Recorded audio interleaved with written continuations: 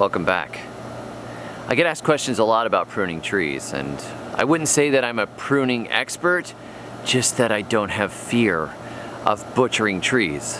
And I think a lot of people have fear of butchering trees. They think, I'm gonna kill this thing.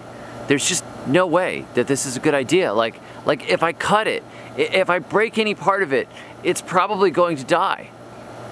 It won't. It won't die. So I'm standing here in front of a neighbor's fig tree right now, and she asked me, would you be able to prune that tree for me? And I said, sure. I don't mind doing that one bit. This is a fig tree, so I'm all dolled up in a full bodysuit because figs have latex, and I'm somewhat allergic to figs. If you have any kind of latex allergies or anything like that, you gotta be careful. The white sap of figs will mess you up. And also, I couldn't find my favorite pants. My favorite pants that I prune in. My pruning pants. I couldn't find my pruning pants, so it's the white bee suit. Okay, but it also kind of makes me look like one of the Beastie Boys from the video for Intergalactic, so that's cool. So we're gonna take a shot at pruning this tree back, and we are going to teach it to be small.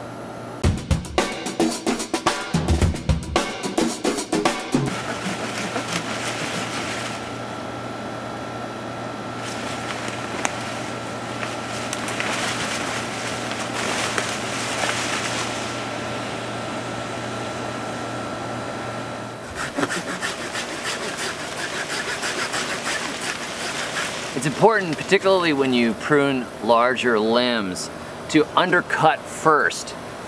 That is, to cut from underneath and then cut down from the top so it doesn't just break and split and tear a big chunk of bark and wood out of the tree, because that does not heal very well. So you start from the bottom, you figure out where you cut on the bottom, and you come down again from the top.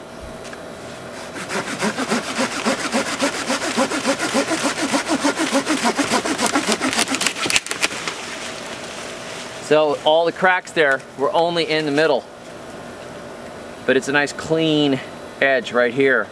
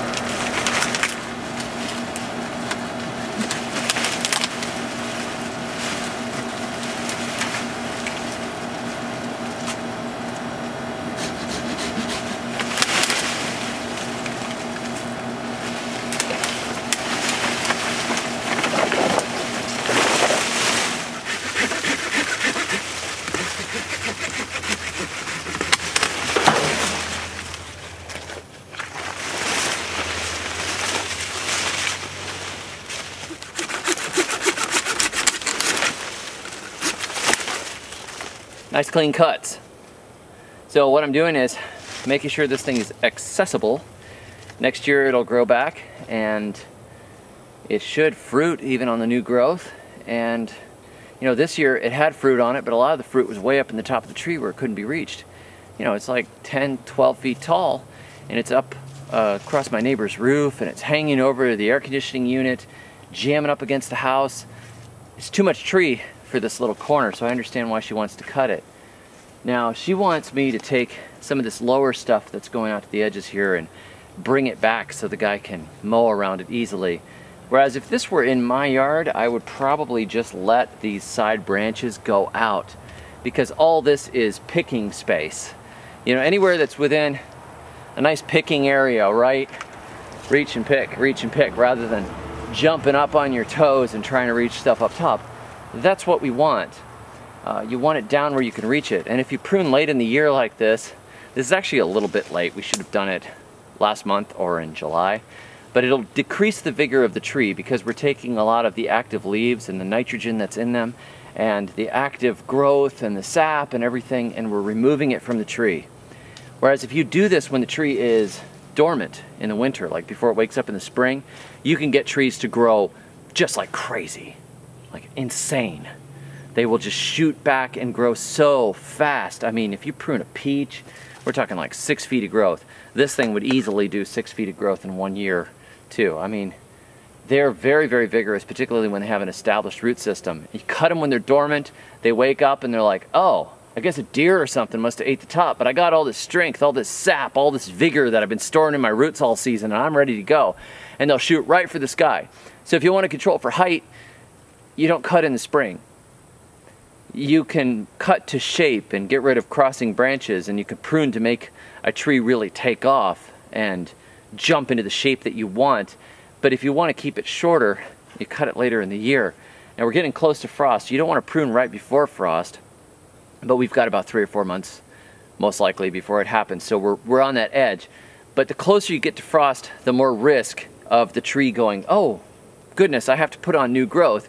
And then it puts on new growth, and then that growth freezes off, and it leads to disease and problems and maybe even killing the tree. 2 times a year that I usually prune are right when they're coming out of dormancy, or right before they come out of dormancy in the early spring, late winter, and then in the middle of summer near the solstice in order to prune for vigor. But hey, you know what? This one here has it's done with its fruiting, and this is when she wanted me to cut it, so I'm gonna cut it. It's not gonna kill it. It's just not exactly the right time.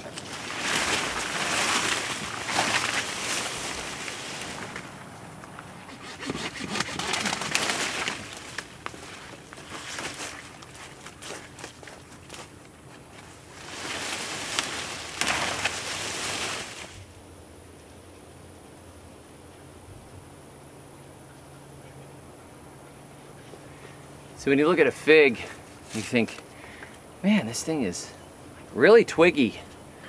It must be sick, or maybe it's going to sleep for the winter, or whatever. Don't get too concerned if you have a fig tree about whether or not it's got leaves on it. The leaves on a fig tree come and go through the seasons. You get a lot of rain, and then it's like, oh, I don't want leaves anymore. It gets really dry, it's like, oh, I don't want leaves anymore. What am I doing with all these leaves? I mean, they're just that kind of a tree. They will drop leaves occasionally. Suddenly the leaves all kind of look lousy, and they just fall off in your hands. It's like, I'm not even, I can just brush them all off. I don't know if it's ready to go to sleep for the winter, or if it just doesn't like the fact that it rained for an entire week. You know, it's a Mediterranean tree. It's not ideally adapted to the rainy south. It's used to a climate with a little less rainfall, like 1/4 of the rainfall we've got. And so, you know, the trees tend to get little brown edges and spots on them and stuff, but they'll grow back and they'll be lush and green, and then one day they'll drop their leaves again. So don't really get hung up on it. You know, it's just the way figs are. They're very weird. And I'm gonna get rid of this big piece right here and see if I can drop it directly into the camera. And then I'll do a GoFundMe for a new camera. Help, I was John!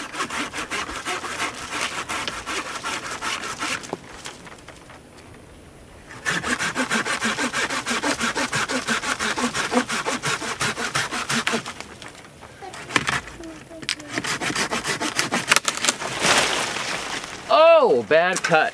There, I didn't undercut it well enough. Did you see that? No, you didn't see that. And I was just trying to keep it from going into the camera. Not that I don't trust that you guys would GoFund me a new camera. It's just that I'm not actually a millennial. Sorry, millennials. I mean, it's just, I'm not a boomer. Sorry, boomers.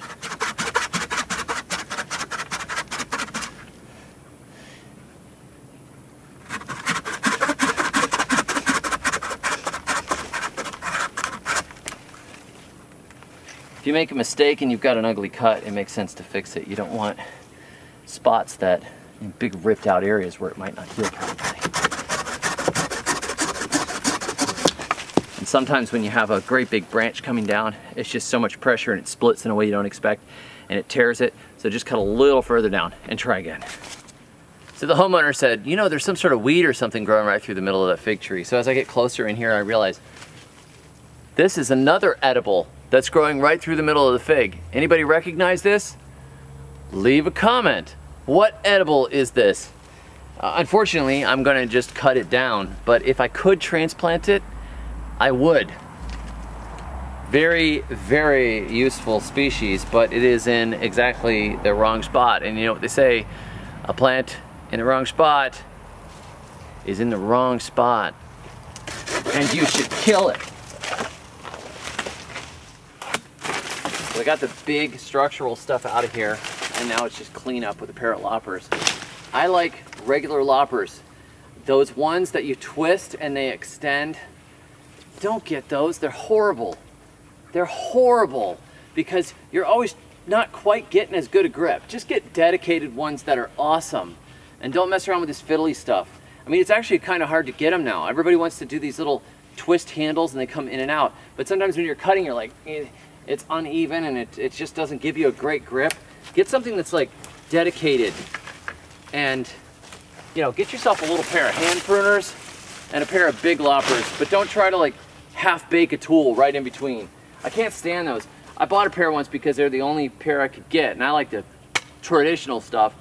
And I went to prune a pear tree, and it was such a pain in the neck because they would extend on you and they would slip and they would turn a little bit when you gripped them.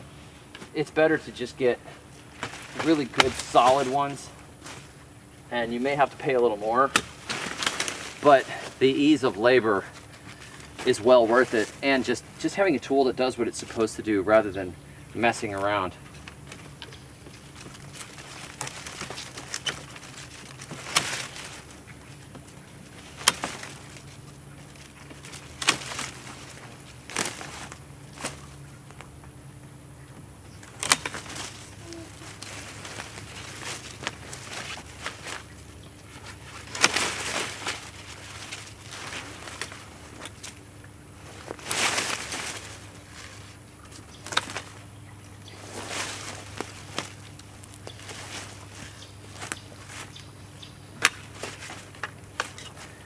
I'd say we about got it, and we just need to clean up.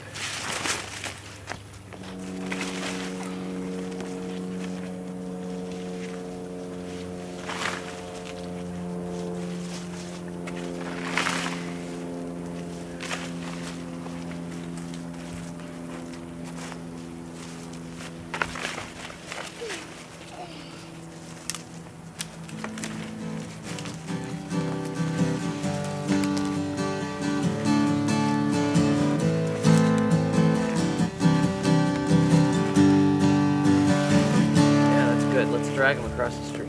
There's a truck in my field, there is a truck on the back. It's a thing, yeah, a thing is on the back. What's that thing on the back of the truck? It's in my field, it's a lime buggy, lime. What's the thing on the back of the truck in my field? It's a lime buggy, lime.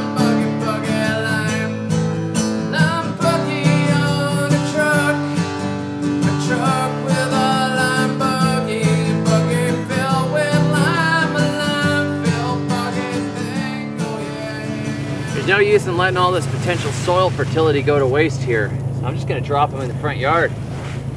Let them dry down a little bit, drop all their leaves to feed my little fruit trees, and then I could drag away the bare branches for biochar later in the fall. Now if I were feeling ambitious, I could take these branches behind me and take the chainsaw or the saw or the loppers and just chop them into little bits. Really, in order to feed a fruit tree, if you've got a bunch of limbs that you've downed, all you gotta do is cut them into sections and lay them on the ground around it. Just make a rough mess. Just get everything down there on the ground, because the more surface area that's touching the ground, the faster things rot down. So all you really have to do is just chop some stuff up and drop it on the ground, and it will rot and it will feed it, just like you mulched. But it doesn't matter if it's big hunks of trunk or leaves or whatever, it's all gonna rot down slowly and it's going to feed the ground. But I don't really feel that ambitious. I'm just gonna let the leaves fall off of these things for a while, and I might get around to it later. So I'm gonna wish you a very good rest of the week and a very green thumb. And from here, I'm going to let my daughter take